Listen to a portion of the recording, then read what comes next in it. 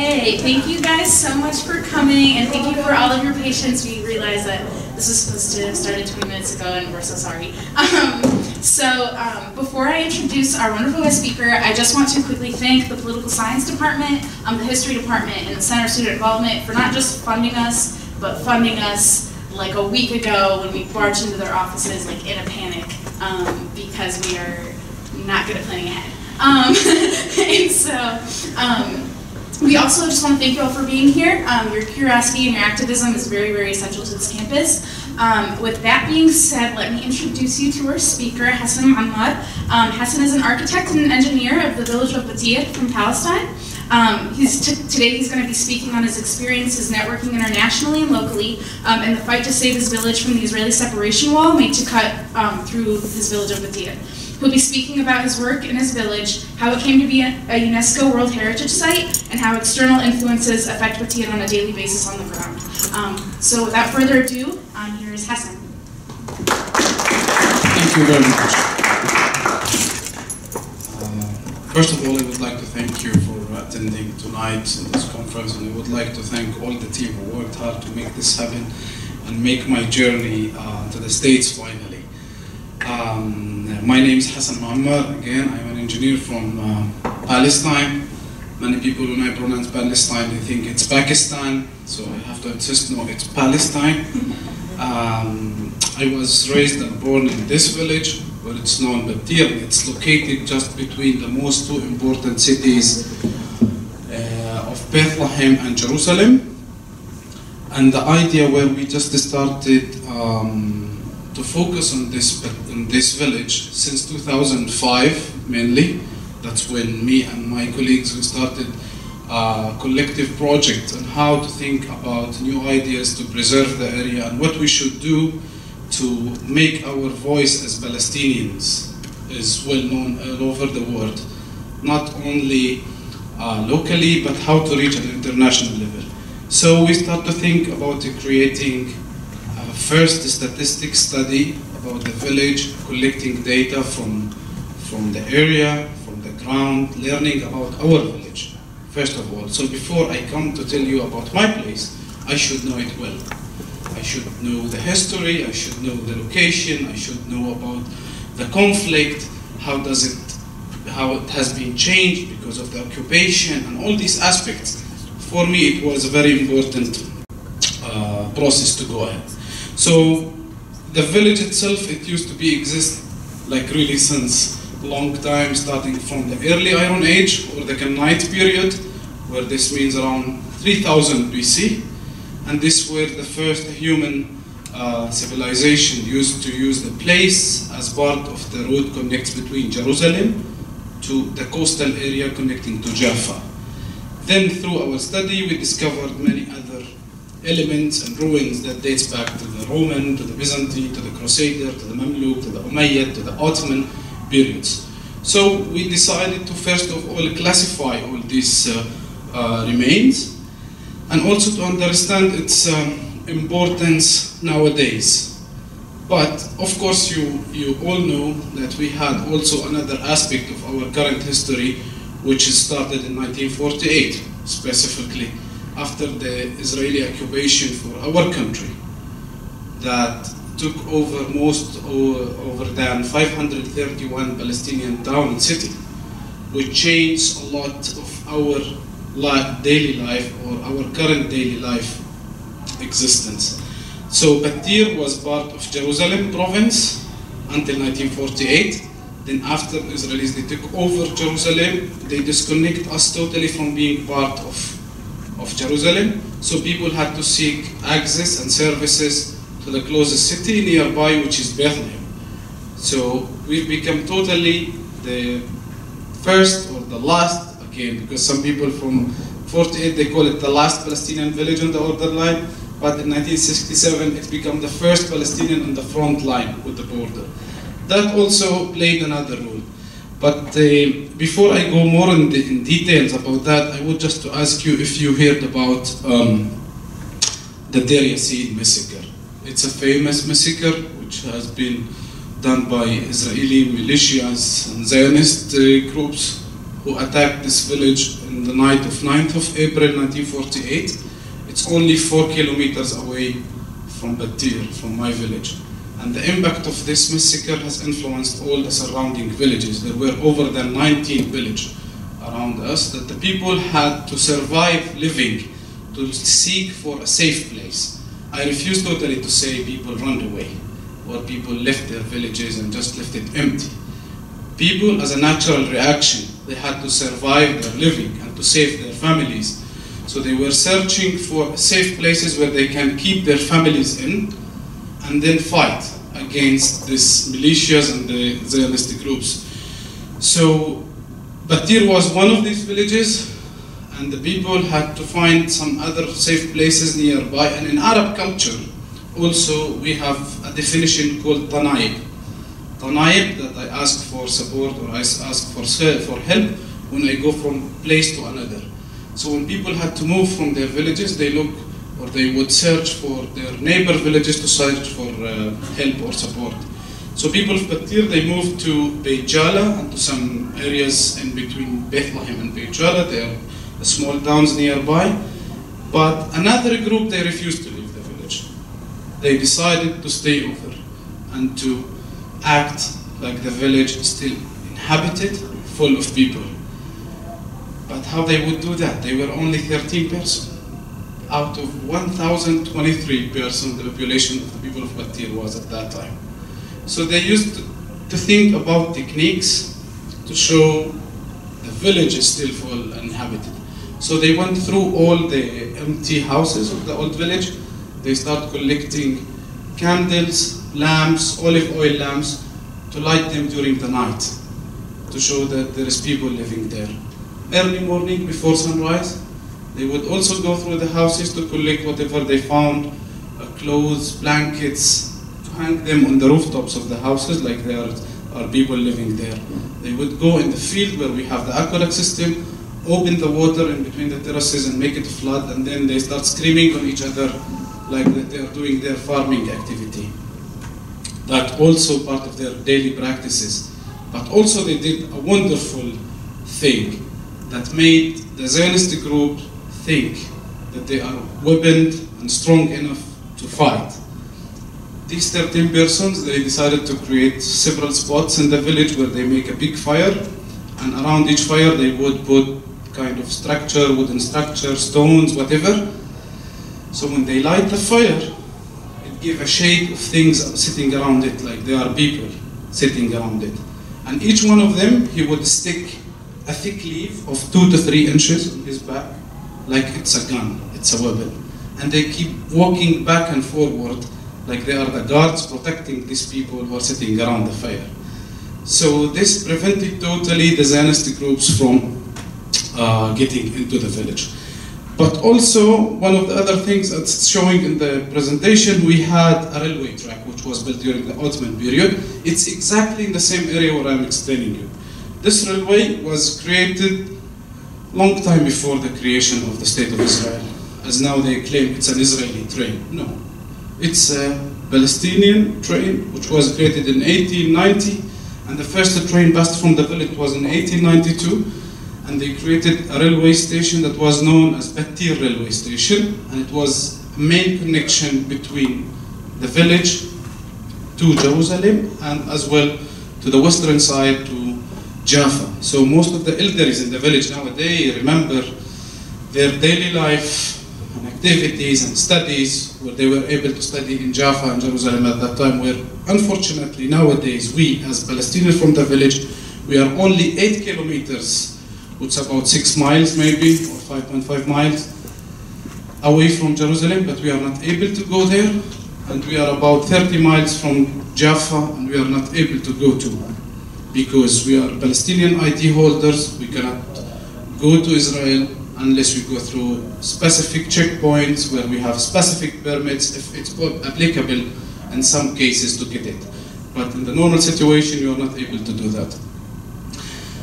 So, in 1948, I will just go back to that. After the people started this act or this show to save the village and to make it visible, they have learned that both armies, the Jordanian and the Israeli army at that time, they intended to start stopping the war and starting an agreement which was known as Rhodos Agreement.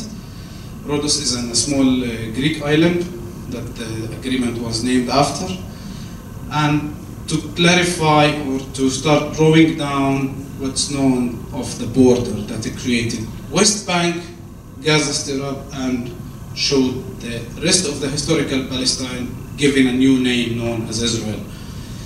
So the people of Battir, or especially this group, they learned about this story and the war is getting shutting down.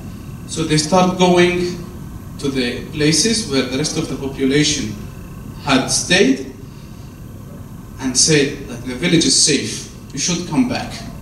So they brought back all the people of Battir at the beginning of 1949, January to March 1949. We were the first Palestinian who had right of return at that time, because today one of the main rights we are claiming as Palestinians is right of return. So this prevented the village from being occupied at that time. But that doesn't mean we survived after 1967, which I will talk about later. But what was important also about this, that the people, when they returned, they had lost a year of their farming land, of their seasons of cultivation and so on. So they were totally in a situation that they would need a support to survive. So there was a brilliant guy in the village at that time called Hassan Mustafa.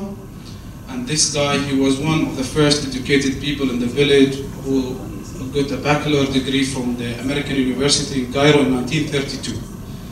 He came back and he started collecting the names of the people who had been registered as refugees, because just right after 48 we start hearing the name of refugees in Palestine, where they were Palestinian refugees moving from their towns to new places, where it was adopted by UNRWA, which is United Nations for Work and Relief, giving them some means and supports and tents to survive.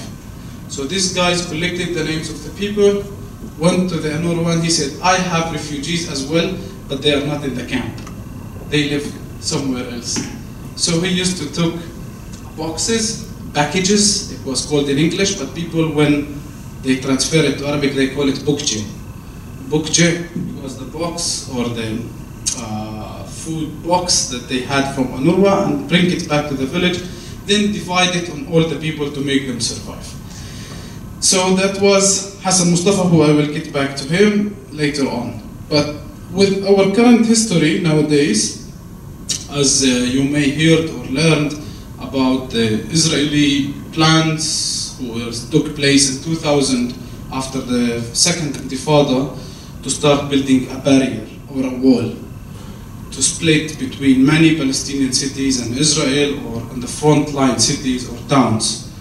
So they claimed that they're going to build this separation wall as a security wall, but the fact on the ground was proving it's something else. It's more land grabbing, it's more controlling natural resources, it's more bringing and facilitate the existence of the illegal settlements in West Bank.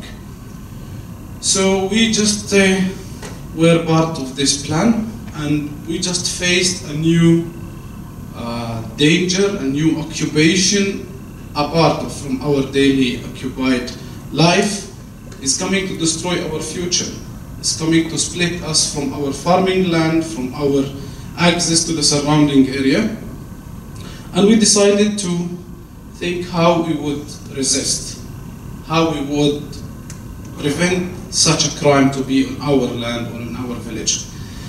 In addition to the separation wall plan, there was another plan nearby to build a new illegal settlements next to our village with almost 14,000 housing units to bring more settlers to live in our area.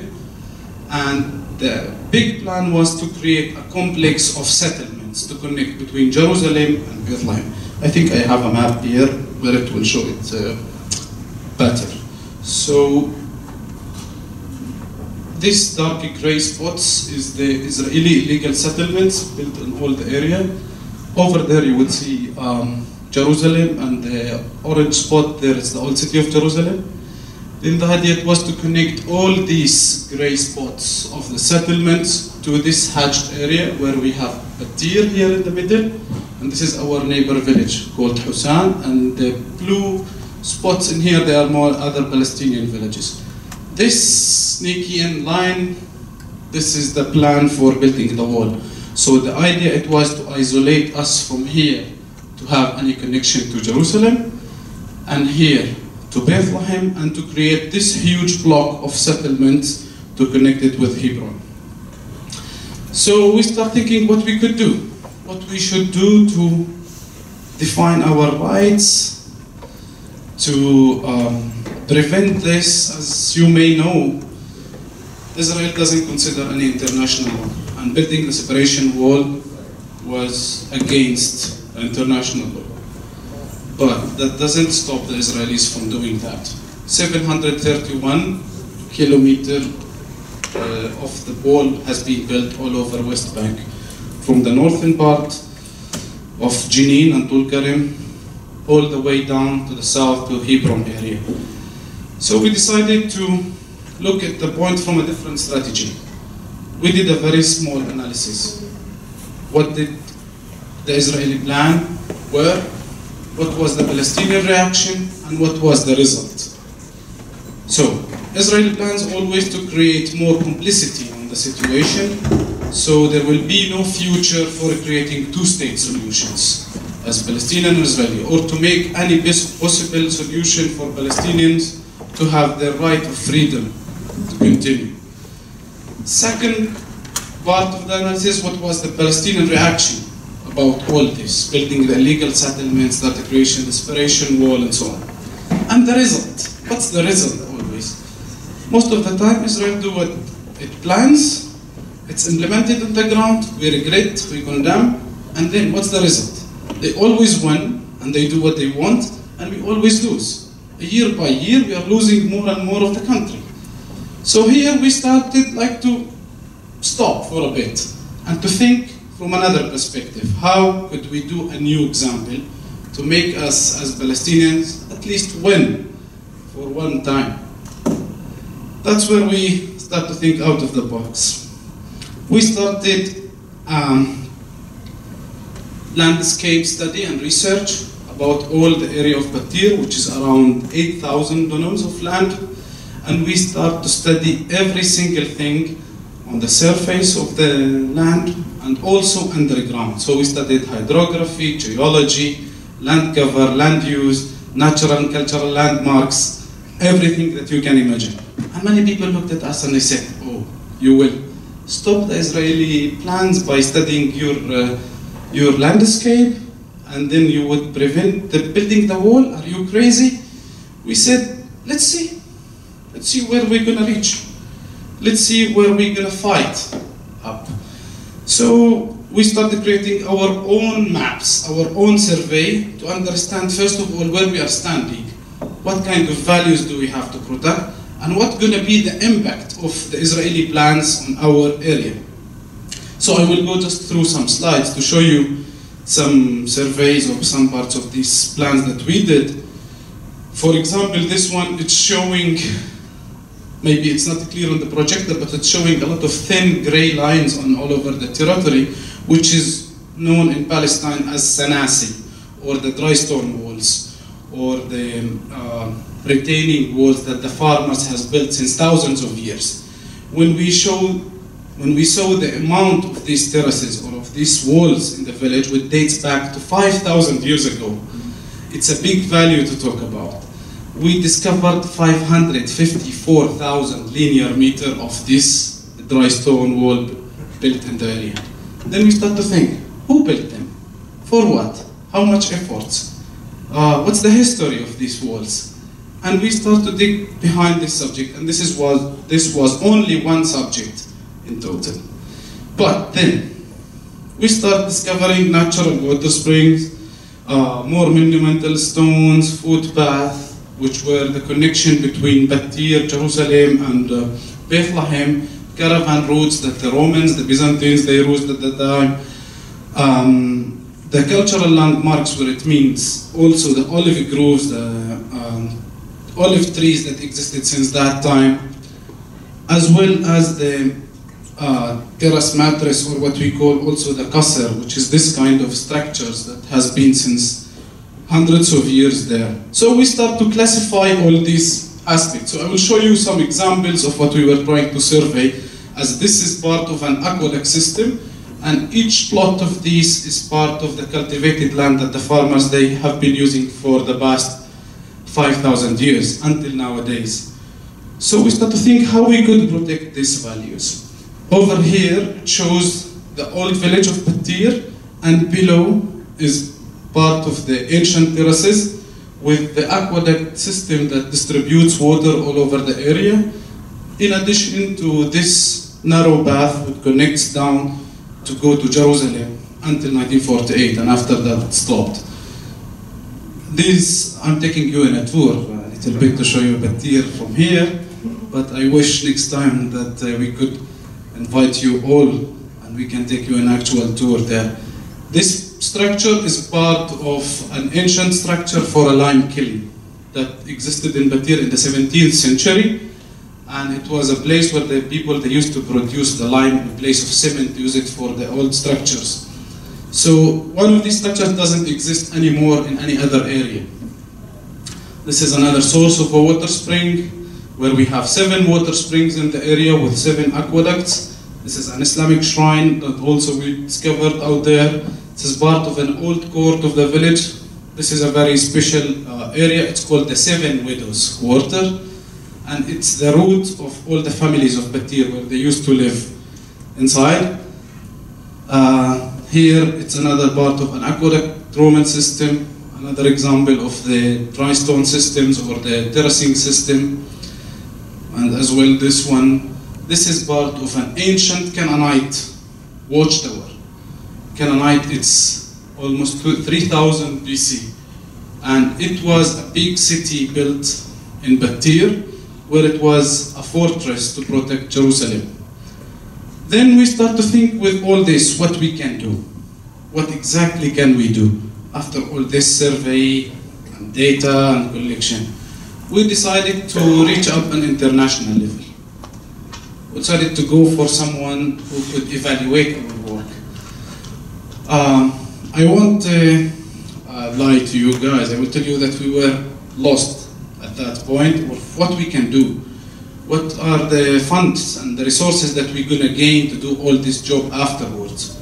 As we did it on a voluntarily aspect, but then we have to go for an international level. We need more support, we need more power to go ahead.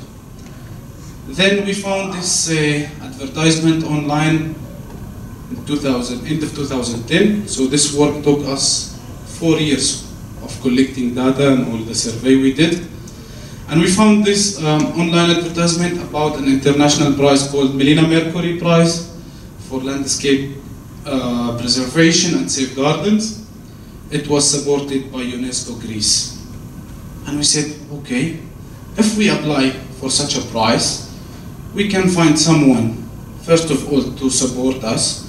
Second, they would evaluate all our work for free. Third, we might get some financial means to continue.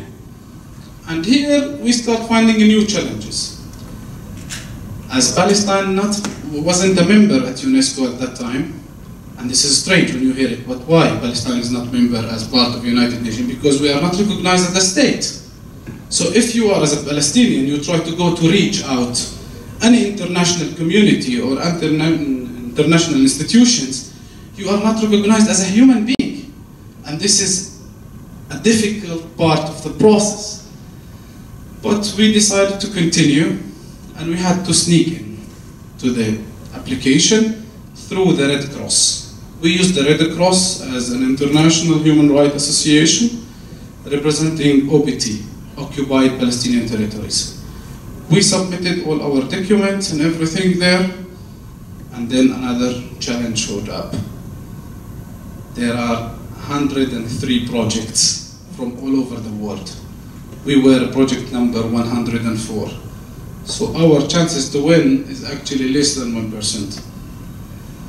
And there were huge, big projects funded by strong governments, like the States, Spain, France, England, Saudi Arabia. And then we looked at each other and we said, what people would think about us, these young people coming from this little town, that it's not known even to apply for such a big project. I don't know, but we decided to continue anyway. But we were clear with our strategy to remain silent, not to tell anybody, for two reasons. First reason is not to be in a critical situation with the Israeli power or forces, that it will prevent us to go further. So we need to keep silent. Second, also for ourselves.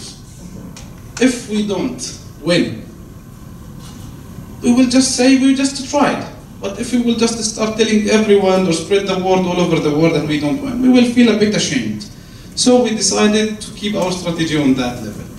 4 months later, we received the first letter from the committee responsible for the prize, choosing us as part of the top 10 projects applied for the prize. So this was a big step for us to be sure that we are on the right track, first of all. In May 2011, we received the second letter that we've been awarded the prize itself from the UNESCO Greece office. And this was the first time Palestinians, they would reach such a level and they would first of time ever receive such a certificate for such a project. And we had a meeting with Irena Bikova. She was the head of the UNESCO quarters in Paris, and she promised us that Palestine will become a member at UNESCO, and that's what happened in November 2011, and not much people know that we and Battir were behind it. So we were able to do change as well. Thank you. Then after this prize, we decided to think what we can do. What is our possibilities, what is our opportunities, how we could go further in our project. So we decided ecotourism. Tourism is a tool to integrate human beings together. It's something people would like to do. It's people with interest to come over countries to visit and to learn and to discover new things. So we decided to convert all our historical routes that used to be connection between Jerusalem and Battir at that time, or to Bethlehem or to the other towns, to create it to hiking trails. And we started developing this idea by creating our book, which was called Walking Palestine, and not only for Battir, for all over West Bank. We chose 25 different hike or trail, and we started developing them as a new destination for hikers, for people coming to visit the area. Then the second step, we decided to create our first eco-museum. A museum where people can go visit, learn about the history, tangible and intangible elements. But our museum, we wanted to be not in one building or in one place.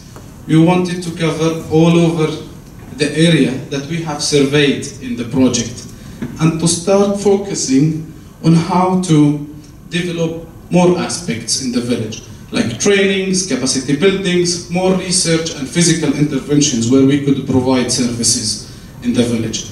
I was mainly responsible for most of the physical interventions in the village, and start developing this idea of the hiking trails, choosing different locations and stations for the people where they could camp, spend the day, have a picnic. But also we start developing more ideas on how we could make these physical interventions doesn't harm the landscape, doesn't harm the Palestinian cultural heritage. So we start using aspects, like in this picture, on how to rehabilitate or to modify the historical trails in this aspect. So it used to be like a dummy trail like this one here, then restoring this dry stone wall which was here to create what you could see. So this is also could benefit us for the future as a cultural heritage preservation project, and where we could reach even more for our ideas and development for the village. This place is one of also the old houses that was totally neglected and abandoned in the village, and we were deciding to take over the place, make a deal with the owners that we won't pay you rent, we will pay you renovation, then we will use the place as for public. So we decided to create the first guest house in the village. That was a crazy idea. Many people looked at us, who could come and stay in that guest house? Who would know about Battir even to come? We said, okay, we have a strategy and we are building our database and we are building our infrastructure on where we want to reach. So this is part of the process of developing the village, creating more facilities for people to come and to stay over and to discover the village and have some places to see, people to meet, and so on. But that was only the beginning, again, as this was only a step on where we want to reach. So after we won the prize, that was not only the achievement, that was the first step in reaching the international community. So we started to create a small community, or a small committee, sorry, where it was called Battir 2020. And this committee, it had a strategy on where do we want to reach in the village in all aspects, and what do we want to do, and what we want for our village. And the most important question is not what about the occupation is doing for us, or our government is doing for us, or what is the municipality is providing. What each one of us did and can do to support the village.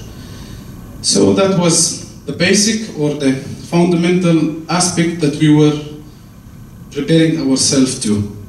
Then we went for a meeting to meet with the Ministry of Tourism, the Palestinian Ministry of Tourism, and we said we want to make our village as a World Heritage Site, supported by UNESCO. Everyone looked at us and said, are you serious? Do you know that? Do you know what that means? Are you just crazy?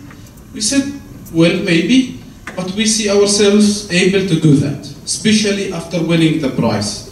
And they said, but this is a very complicated process, you won't find anybody to do it, and so on. We said, we will. What we need from your side is only the state presence, because as individuals, you cannot reach UNESCO or any United Nations institution. You need your state party to present you. So that's all what we are requesting from your side. And then through our connections and the work we've done for the first prize, we start going over for the progress. It took us 3 years of a hard work.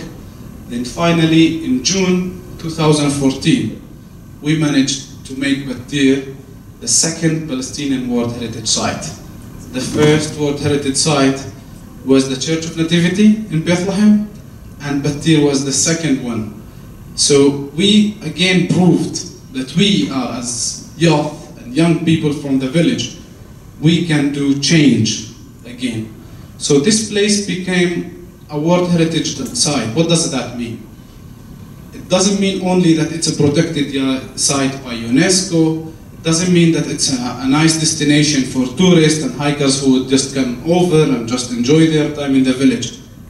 But also, it's an preserved area from any further plans of the Israeli occupation. So, in January 2011, we received the official response of the Supreme Court of Israel for stopping building the separation wall in the village.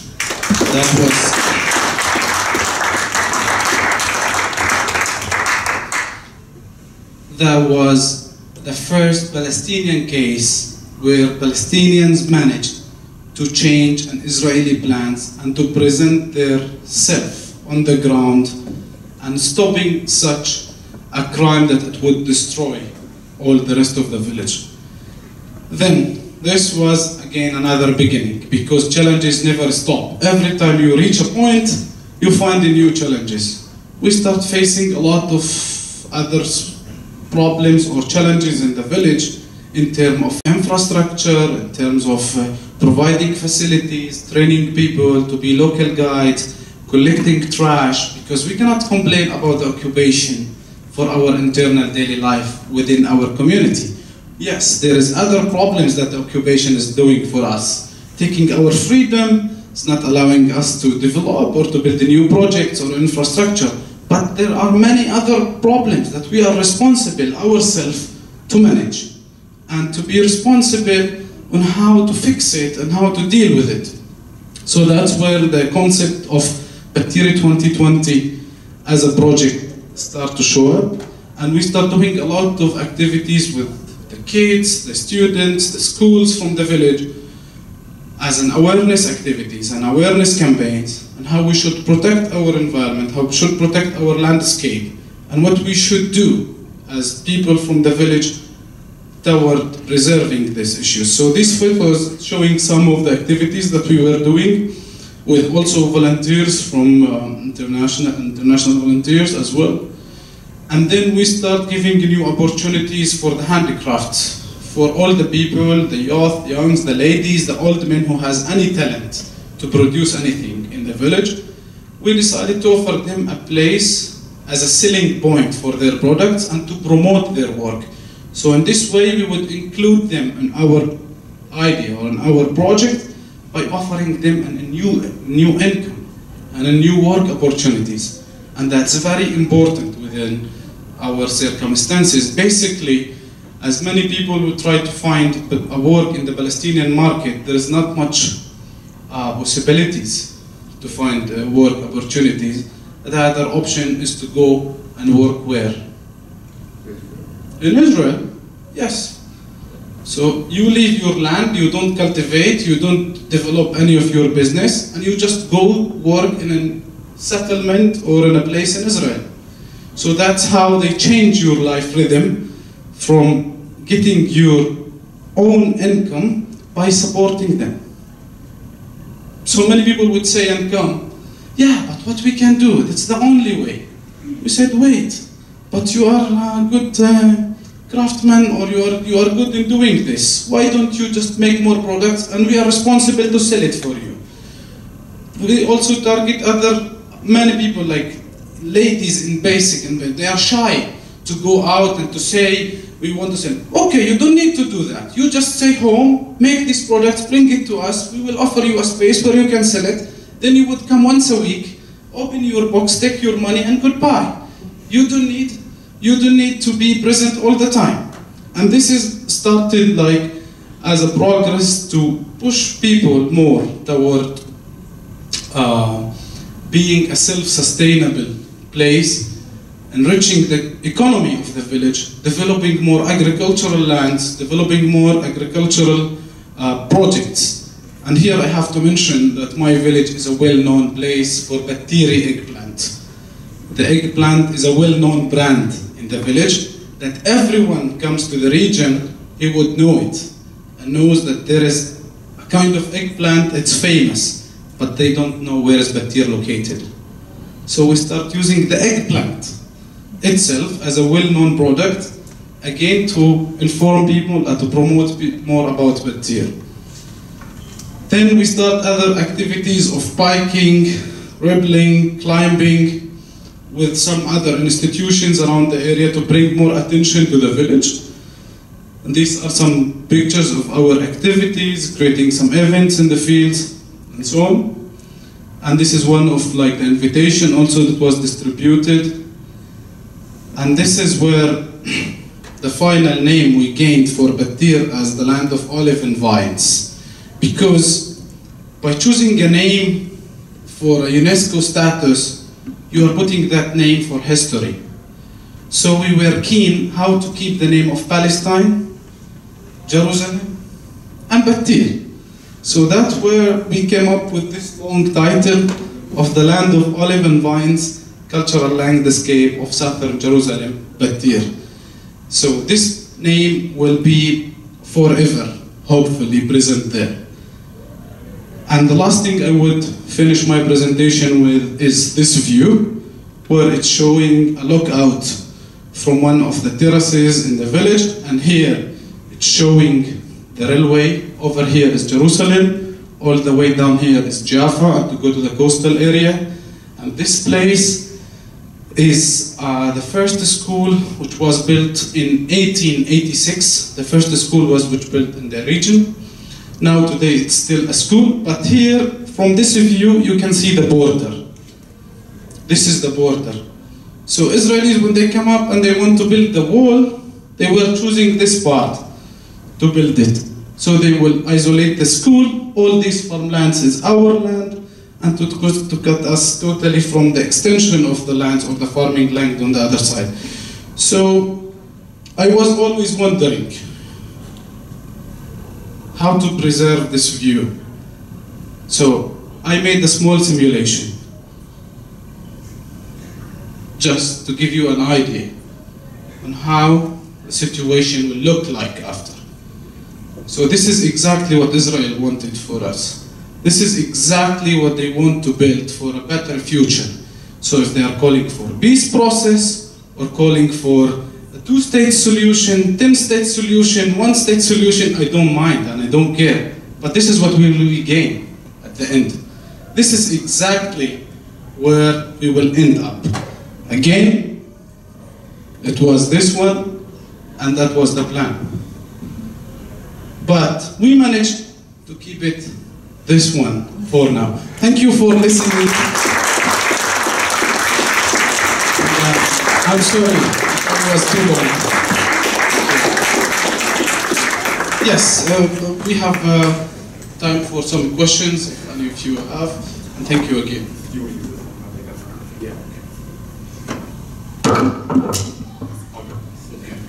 Does anyone have any questions?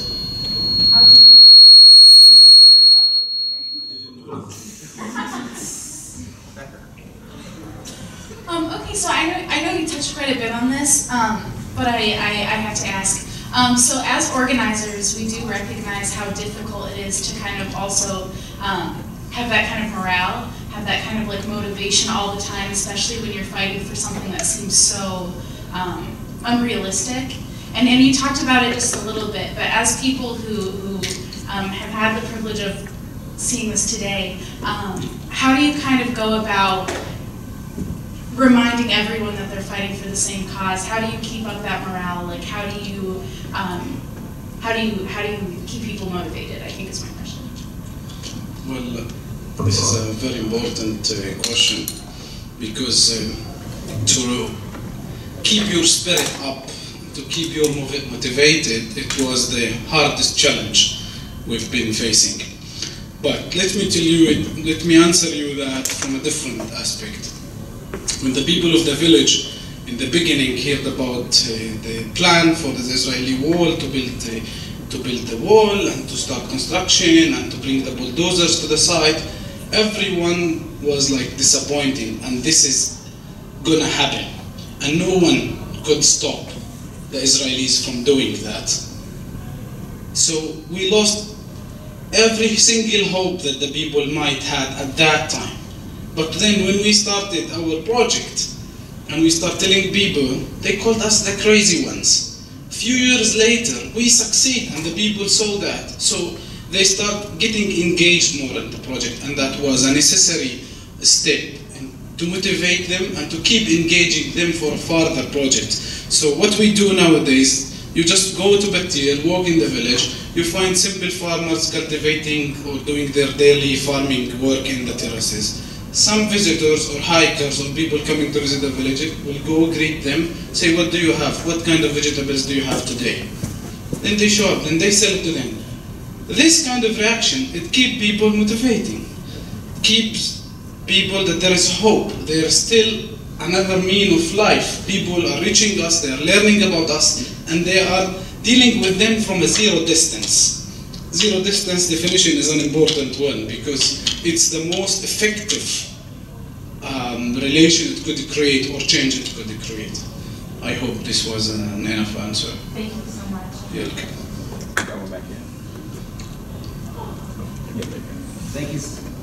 Thank you so much, Hassan. Great talk. I was wondering, in a lot of your pictures, there's a lot of pine trees in the background of the hills. And I'm wondering if you could explain the significance and how the pine trees shape the environment, and then maybe shed a little light on how you personally have been able to resist those trees. Okay, you know some of the secrets. That's why you just come up with this question. Well, the pine tree story is like a big challenge that we faced all over during our past, and we still facing this problem and this challenge, as we call it, the environmental cancer. First of all, these pine trees are not native in Palestine. They were first brought to the country during the British Mandate period. Then after it was adopted by Israeli, what they call it, kibbutz. It's a small outpost started in the 20s and the 30s before the creation of the State of Israel after the Nakba. And they start studying exactly how they could benefit out of nature to support their colonizational way. So they used these pine trees as a big tool, an important tool to spread all over the region, where they can control it after by the Nature Preservation Authority, or Authority of Nature in Israel. So they start spreading more these trees in the beginning, during the 30s, and after more in 1948 and onward, to plant it over the Palestinian destroyed towns and villages. So all this mountain that you see over here, these mountains, these are occupied Palestinian villages in 1948, where the Kakal, or the Karaim Kaymet, which was mainly supported by GNF, Jewish National Fund, to plant these trees in memorial of some Jewish people or international or famous people all over the world. So maybe this is worth mentioning also. The mountain over there is called Yad Kennedy National Park. So it was named after John Kennedy. So all these pine trees is part of the memorial of John Kennedy there. But the reason behind planting these trees was also not only spreading and controlling the land, but to keep it growing on a natural way that people won't recognize it. So the pine trees mainly create three important things for the soil. First, they create high pH in the soil, where it kills other type of plants around it. So it will destroy any Palestinian native cultivation. Second, it creates this kind of waxy material where it's spread all over the area, so it gives more space for the seeds and the new seeds to spread. Third, it doesn't need a deep land to grow up for the roots, so it could grow in anywhere. And this is where we call it part of the colonized by conifers, where the seeds just spread and then the trees would grow up. But also there was another important aspect to hide all the remains or the ruins of the Palestinian villages. So when these trees were planted around these villages, the roots of these trees, it will keep searching for nitrogen. So it would go and look for the small cracks in between the stones. So it will go in the remains of the Palestinian towns or structures, and it will even work naturally in destroying them slowly. So after 50 years, if you would look to this mountain, many people would come there and say, wow, you have a beautiful village with green mountains full of pine trees. But they don't know there is 500 houses and reservoirs that are under these pine trees. It's totally damaged and destroyed. So for us, the pine trees, it's a cancer, it's a tool for the colonization system to continue, and it's unfortunately difficult to fight, because you would get a fine up to $15,000 if you try to cut any of these trees as a Palestinian. Yeah, even it grows in your land. So if you try to cut any of these trees, you will get that fine. The last thing also about these trees, where we try to find a way to stop it from spreading. That was my specific job, to find a solution for that. I found the research in Norway, in Australia, and in Canada, using copper nails, just to put it next to it, and then the trees will die naturally after a year or so. And I tried this experience there, and it worked. So now I'm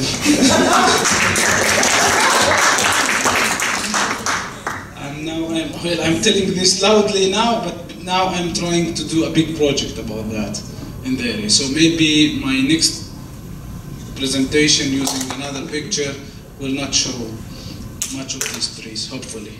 Thank you. Anyone have more questions?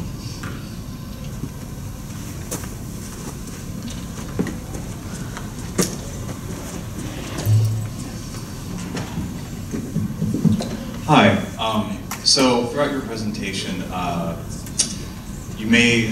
just want you to comment on kind of what the Israelis do now to harass your village, or what presence they have, even though you are protected by UNESCO, or you have that title. Okay, the UNESCO status we gained 5 years ago, it was important to reach international level and to get international presence on the ground. But since that time, also there was many changes, especially after Israel and the United States dropped out of UNESCO. So Israel started neglecting many UNESCO decisions on the ground. And that affected us directly on the ground in Battir, that UNESCO were not able to support us much enough nowadays for the challenges that we are facing. And one of them recently, a group of settlers, they just came up in the core zone of the World Heritage Site in the village, and they confiscated a spot of land around 4,000 meters square. And UNESCO didn't do much about that. So we had to go to the settlers and to reach them out and to say, what are you doing here? This is a UNESCO site. And they didn't give any damn about it. And then we asked them, okay, what's your plan to do here? And they surprised me by their answers that they want to grow olive trees. So this time they're finding a new strategy to grow olive trees in place of pine trees. And unfortunately, it was a project to bring the settlers from the northern part of West Bank from a settlement called Alon Moreh, and it was supported and funded by the Israeli Nature and Park Authority, which they have the full power and support nowadays to do what they want. So after all that, I reported all this, me and my team, we reported all this to UNESCO office in Ramallah, and we didn't get an answer of what they're gonna take as an action to prevent them, or what it's the procedure that UNESCO might do to preserve this. And unfortunately, now there is no action, and we are worried that by Israel dropping out of UNESCO, there will be more kind of these actions taking to the place without giving any importance to the UNESCO decisions or to United Nations decisions. Thank you. Anyone have a question?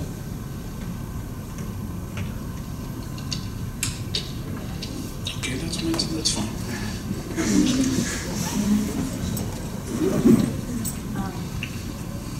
So there's no other questions?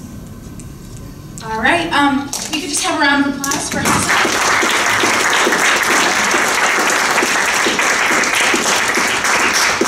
Thank you, Hassan, for all the great work that you do. Seriously, we appreciate it. Appreciate it. And last word, maybe, I'm so happy that I made it finally here. Even my journey to the States was like unexpected one, because maybe this is a last thing I would mention. For a Palestinian to get a visa to the States might be the most difficult things you would do ever in your life. And I never thought of that unless I tried it myself.